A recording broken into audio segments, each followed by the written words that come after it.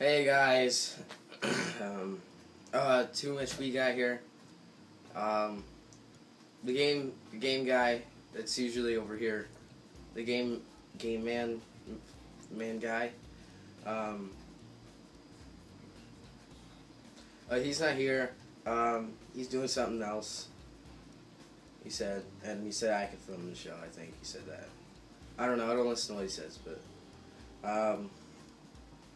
he just said I can't say Sega. Hey, you can't say Sega. What?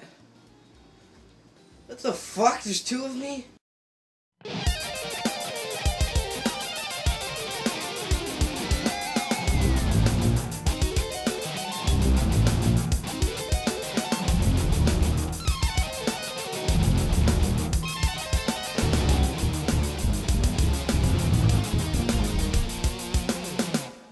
So he said that we had to tally the votes for the quick television and quick video game stuff. I don't remember anything anymore.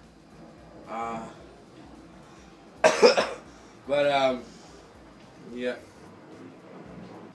What are you doing? Oh, sorry, man. I thought you said you were going somewhere. No, dude, I just want to get some Arnold Palmer. Oh, okay.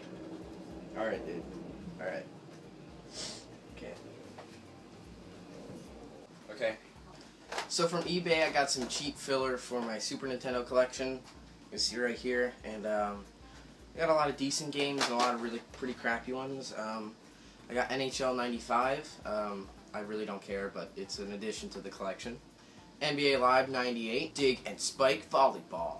WWF Raw. Troy Aikman Football. This is a game I wanted because it started with a Z. Zoop. Jurassic Park Part 2, The Chaos Continues. Super WrestleMania. Ah! I dropped it.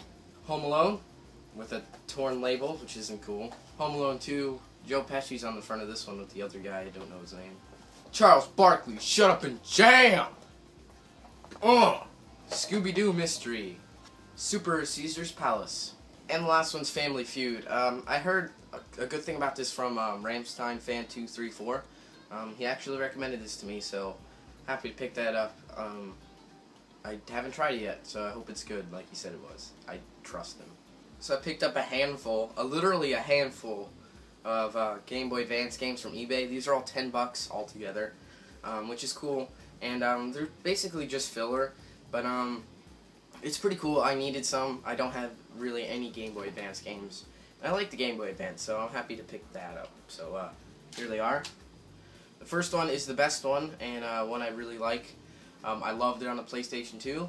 Tony Hawk's Underground. It's not really the same as it is on PlayStation 2, but it still is pretty cool. Next one is X Games Skateboarding, which is cool. Texas Hold'em Poker. I have no clue what this is about.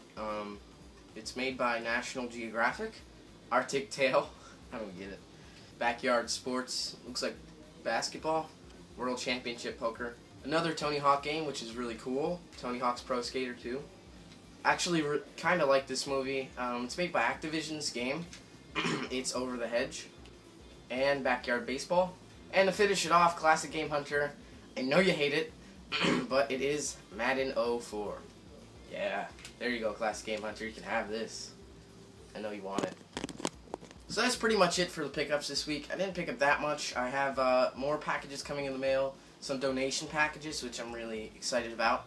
And just some eBay packages. So stay tuned for next week for some more awesome pickups. So the winner for last week was Firepower 2000. This is probably my favorite Super Nintendo game now. It is really, really freaking difficult, but it is super duper fun, and here's the review. Firepower 2000, here it is. So this is a crazy ass shoot 'em up, where you just shoot people basically, but it's pretty difficult. You can play as a tank, a helicopter, or an airplane. I think I usually play as the tank or the helicopter. But you shoot in any direction you want. Shoot front, or back, and you just try not to get hit, and it gets really hard to try not to get hit in this game. But the graphics are insanely amazing. Graphics are better than some graphics today, and I think that's saying a lot, because some graphics today just look like shit. Like, they try too hard, see you just get obliterated in one shot. But they try too hard nowadays to, you know, oh shit, and you can jump, and you can barely tell you're jumping, you just hear that weird sound, but why am I not shooting?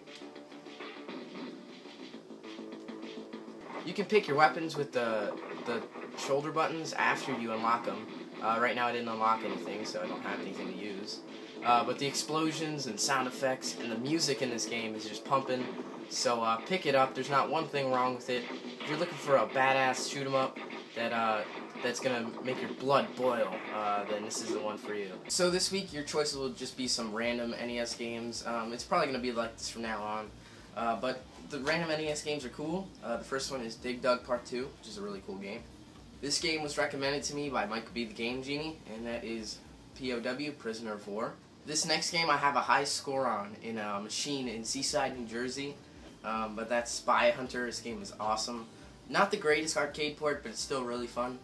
This game I picked up recently because it was recommended to me by JoePoo3, and that is TNC Surf Designs. And this game was recommended to me by Electric Adventures, and that is Sky Shark. So, yeah. So, as always, vote for what you want to see next week, and I look forward to your votes. So the response of the week is going to be a little bit different this week. I asked everybody for 3 video game recommendations, and now it's my turn. I'm going to recommend 3 games to everybody out there. So, here is my response to my own video. So I'm going all Nintendo on you here. The first one is for the Super Nintendo, and that is Zombies Ate My Neighbors. Really cool game. I've talked about this a lot. It gets a lot of praise on my channel, so Zombies Ate My Neighbors is really awesome. This next game, I think people have heard of it but not played it, but you gotta pick it up because it's only about $6. It's called Monster Party. It is really freaking awesome. The bosses in this game are so weird. The enemies are weird. It's just a really great platformer at the same time, though. So Monster Party for the NES is really cool. And this one I'm surprised not that many people heard of, Ed T, because it's amazing. It's Contra 4. I did a review of this in my first ever NJS, so it is an amazing game, so definitely try to pick it up. I think it goes for 15 bucks at GameStop, and it's totally worth it. It is, oh, I have my Earthworm Jim in there, but yeah, it is a great game. Definitely try to pick it up. It's incredible. It's basically like a more modern, kick-ass version of the original Contra. It's amazing, so pick it up. Alright guys, thanks for watching, and I'll see you next week.